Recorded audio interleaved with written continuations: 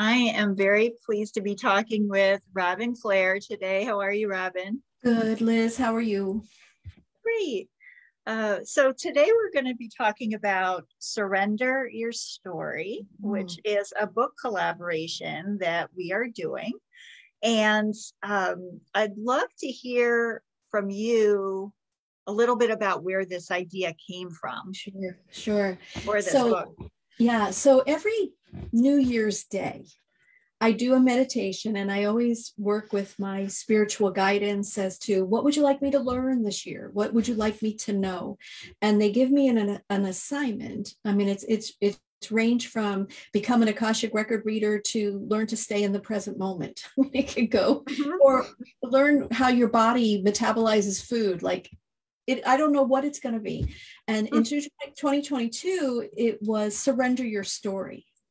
So I asked back which story, and they said all of them. Oh my. Yeah, so I started laughing actually when they said all of them, and I'm like, yeah, all of them. Like, because our story is who we are, right? We're really our story. And so what stories are we holding on to, and how are they influencing who we are today? And so I've been on this journey. I talked to you about it at the beginning of the year, like, isn't this interesting that this is what my assignment is? And then we started talking about, well, we're not alone with this, because you had to surrender your stories, and I had to surrender my stories so that we can release the past, right? Is the first thing. That when you release your stories, because your stories come from trauma that you've received in your childhood, teen, adult life, and then that trauma turns into suffering. And then if you don't surrender the suffering, it turns into your story. And then I noticed that, I have elder parents, and I keep telling the elder parent story, and I'm like, stop telling that story. Like, that's what I said to myself today, like, stop. And so we have a mutual friend, Christy, and I said, I'm going to try my best not to talk about that today. There's so many other things going on in my life and in the world and in her world that I don't have to keep telling this story. And I realized that by keep telling the story of my ailing parents, I'm just living in it instead of being in the background, sort of like watching it and observing it, and then being able to make decisions from a place of grounded wholeness. And so I'm working on that. I'm working on applying the teachings to what is an incredibly stressful time for me, and living the surrender your story way. Yeah. That idea, there's so much in this for us to look at, because our work is helping people share their stories, right? And I know that there's so much freedom available when people share their stories, and I've gotten to witness people really getting this freedom and lightness from feeling like they don't have to carry this story by themselves anymore, right? So there's an element of, yes, it's so freeing to release them. And that's what we want to be encouraging with this book. It provides healing that I know we'll get into in a moment, the healing that's available in that. And also, when do we get to say, hey, that's not my story anymore? Or it was, and now I'm living this, I'm enjoying the life that I have right now. Because Yes. sometimes we can carry this and it becomes all of our life, rather than us being in this present moment of being here now and enjoying the piece of, there's nothing bad going on right now. And sometimes we lose sight of that Right. in this Because space. the second part of the surrender your story, like we said, there were three parts. The first was release the power of the past. The second is regain your sovereignty. And that's so important. I have a client. We have a client who's writing a book, and she's being honored for her struggles and her surrender and her grace from the life that she lived with her husband, who died from Alzheimer's at 52. And she said, every time I read through my acceptance speech, I start crying. And I said to her, that's because you are reading it from the archetype of the wounded child. And I said, the light archetype of the wounded child is the sovereign. And I said, so you have to come into your sovereign. I told her to go like this before she reads it. Come into your sovereign and then read that. Read that acceptance speech, because you're then the teacher. You are helping others. And I said, there are people in this audience who are going to be changed from your words that you're going to share. And I said, if you lose it and you start crying, they'll just cry along with you, but you can't cry through the whole speech. That's not going to be very effective. So that's the sovereign, right? That's the standards that we hold, and staying in the present and living in integrity, and that's what I think happens when you release your story. You get to become your sovereign, because we're all trying to be our sovereign. Most of us, especially the people that know you and I, that's the goal, right? To be sovereign. That is the word for 2022, right? And so releasing your story out into the world. I love what you say, Liz. When we share our stories with others, we no longer have to carry them by ourselves. The world now carries it with us. I love that, because it's true. Not only is the world carrying it with us, but even in the nucleus of our writing group, our 20 authors to write this book, we are carrying each other's story. So the meaning of community, which happens organically in a collaboration, is really, really very important in this particular collaboration, because we're all going to be holding the space for each other. And that's why these collaborations are really, it's a magic thing. It's just magic. It's so beyond anything that I could just come up with in my head, or you could come up with in our heads.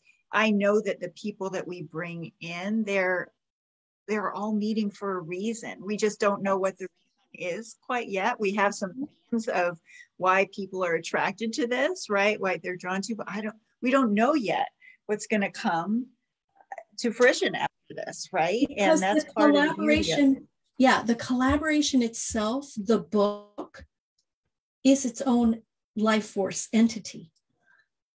And right. And so it needs all of our energies to become a tool, right, in the world that is healing. And even just doing it and putting it out there and someone coming across it, there'll be a vibration from the book itself made up of all of our vibrations, our individual vibrations, that will be like a healing attunement for someone, no matter where they open the book and read from. And so I could see people having that book on their nightstand and just needing some inspiration and just opening to any one of the 20 chapters and getting the attunement that they need to move forward that day.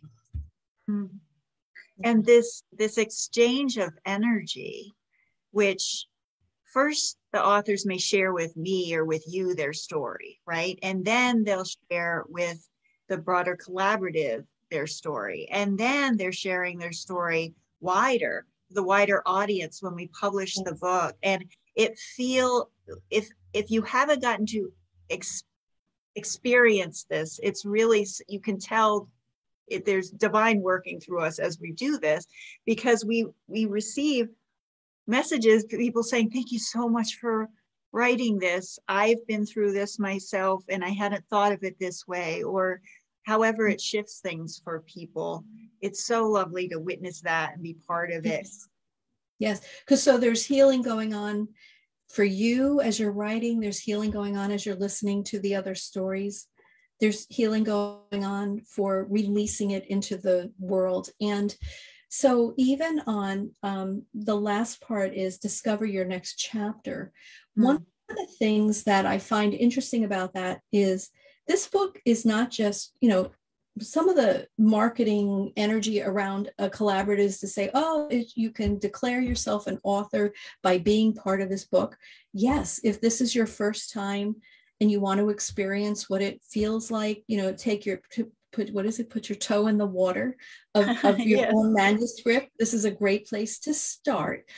But if you've also, and introduce yourself and maybe your business to an audience that is going to, everybody in the book could be potentially marketing you for you, right? If they're sending it out to their people as well. But also, if you've already written books, this is a great way to point people towards your books. Right. I remember when I was in Transformation 2020, I told the story of Feast and Famine, my one of my books, which then pointed people back to that book for more information on recovery. And so there's so many things that can happen from participating in a collaborative book. That's why I love that business concept so much, because it's just, you can just see, it's like ripples in a pond, right? you jump into the pond and then you can see everything that happens from there. Yes. Yeah, it's beautiful. Yeah. So so there's the three parts, the kind of the flow that we're looking at with the story of releasing the power of the past, regaining your sovereignty, and discovering your next chapter, which part of the collaborative process will be about that, right? Is actually looking at, okay, well, what is next for you and for each of the authors? I think let's talk about some of the, I know we talked about how often we develop our stories based on the fact that we've had some traumatic event or trauma in the past. I think we should talk a little bit about what we mean by trauma, because sometimes people don't, might say, oh, I didn't have a traumatic event or something like that. What do you think about that, Robin? Yeah, I mean, trauma is one of those words that we expect it means something really terrible happened to you, but it's not. Trauma happens every day, right? It's when something happens to you that has an impact on you and maybe changes you on some level, and you don't even know it, right? Or you don't even know what happened. For me, I always took everything personally. So I experienced a lot of humiliation in my life, and that all those humiliations became a thing for me, became my story, right? I would expect them. And so finally, and it created a lot of suffering for me. And then I didn't know how to heal that suffering. And then I became addicted to food. So so then I had to heal from that. But I didn't know that all of these things that were going on in my life were so traumatic. I mean, and yet, if I told you some of the stories, you'd say, sure. So I'm just going to give a real quick story. I was in 5th grade and we were playing kickball, and I kicked a home run, but I was wearing a kilt. And so as I came around third base, my skirt fell off. Oh no. And so, and everyone was laughing at me, right? So it became one of those humiliation stories that affected my ability to kick a home run in life. Yes. Because if I kicked a home run in any part of my life, it would be humiliating, or I would look for the humiliation in that. And so I had to surrender this idea of humiliation. And the way that I learned to do that was when I came to understand that nobody could judge me unless I gave them the title of judge. Otherwise, they were just giving me their opinion, and I could take it or not. That was up to me. But that's how I learned to be able to not take things personally and not feel humiliated by it, because that was my story, is that I would be humiliated, and then I would do other things to prevent that. And it was just wonderful when I learned all of that. But understanding it all allowed me to write Feast and Famine. And so I want to say this when we say discover your next chapter, the third part. So you could be listening to us, talking to the listeners, and saying, I haven't done anything with my story. But you don't, like, I'm not now a life coach, or I'm not an author, but you could be a better version of yourself that is impacting the lives of yourself and your children, or your partnership, or whatever, or now you're doing community service. Like it, healing your, surrendering your story doesn't mean you have to take it and become a professional at it. And we really want people who aren't that too to want to be in the book. Like they want to know that if they've surrendered their story, now they're a better parent. We'd love that. And so I don't want people to feel excluded because they're thinking that the people that we want in this book are people that have taken, or the people we want only in this book are people that have taken their story, healed from their trauma, and then are doing something in the world professionally. We want those people that are doing something in the world personally too, right? That there is important to tell those stories because we're not just working, right? You know, the whole, our life is both work and not work. And so we want to know how life works for you and how it's made a difference in your life personally as well as professionally. And we do want people that have done some work in the healing space so that they have been going through the healing process, whatever that looks like for you. There's so many different modalities of healing that you might have experienced. Could be things that you have done on your own and explored yourself. And so we do want people that have done that level of exploration. Absolutely. Absolutely. Yes, that's important because we want the book to be a teaching tool for whoever is reading it. And so we want you to be able to share what worked for you because people will discover new modalities, new mainstream, even new vitamins, right? New ways to work out, whatever it is that they didn't know before because of you're participating in this book and showing them how it helped you. Because, you know, we all have a resonance, and the people who resonate with our story will read that and say, oh, that's Liz's story, but what did she do to feel better? And then they'll see things and they'll be like, oh, maybe I should try that. So that's what we want to offer people are ways to feel better, ways to receive grace in their life. We're all about. So as far as the details of the project, so we will be writing this over the summer. Authors will be writing it over the summer. We're looking at launching in November or the fall at some point. Well, we're like July 15th is when, you know, you're writing one chapter. It's a couple of thousand words, and I will help you with that. I'm a writing coach, and then you'll submit it in mid-July. You'll submit the first draft, and then we'll read them, and then we'll get it right back to you.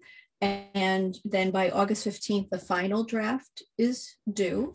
And then in September and October, we'll go through the whole publishing process, editing, publishing, publishing, all that, all that good stuff, creating a cover, you know, just an exciting cover, and then we'll launch in November. And I'm looking at ways that we can incorporate other types of media into this book as well. So these details aren't finalized, but I'd love for us to be able to do an audiobook component and some type of video component, which people can participate in, or if they just want to write the chapter and focus on the writing part without the other media, that's fine too. But all the things are coming together at this one time, and I'm like, oh, this would be the perfect book to include the video components and the audio components as well. So it'll be fun to see how those come together. Anything else you want to let people know? Well, I think what I have discovered as a writing coach is that when you write your own life story, you heal yourself. And when you share it with others, you help to heal them. And so I really do believe that participating in this book will be a healing process for people, because to also take your story and write it succinctly is a true gift and something that you can read over and over again for yourself. To say, because I just read, I realized that I had never purchased Transformation 2020, the book I'm in. And I'm thinking, oh my God, I never read this book. So I bought it and I read my part and I'm like, wow, okay, thank you. And I thought about things that have happened since I wrote that and how my life, my healing and transformation story continues. So it's really a tool. It's a tool for you. It's a gift for yourself. And it's a gift for everyone that will read it. Yes. Oh, I'm so excited to be creating this with you, Robin. This will be so fun. And I can't wait to see what authors we have for who shows up, right? Shows up, who we get. I'm so excited. It's going to be so fun. And really, everybody, here's what I want to say about that. If you feel like I should do this, and then you're like, oh, what do I hemming and hawing, just do it. Have the courage to do it, because if your soul is prompting you on any level to do this, it's what's next on your journey. And I'm thinking about Michael Singer, famous spiritual author, The Surrender Experiment. And he became so incredibly successful in all parts of his life. And he said that the way that he would do that is that if his mind said no, that's what he did. In every situation, that's what he did. Like if an opportunity came and his mind was like, well, I don't know, this, that, the other thing, right? He'd be like, okay, I better do it. And then he got on this journey of following, his soul, following his heart's desire. And it became this incredible journey. And so that's what I would say to you. If you're hemming, if you want to do it, great, let us know. But if you're hemming and hawing, do it anyway. Sometimes that mind, it's trying to protect us, but it gets in the way of a lot of important stuff. So there, to find out more information, you can certainly contact Robin or me directly. You can look at the website, which is greenheartliving.com/surrender your story. And I'll put that up as well. And I'm so excited to see where this goes next. Thank you, Robin, for taking the time to talk today. Okay, take care.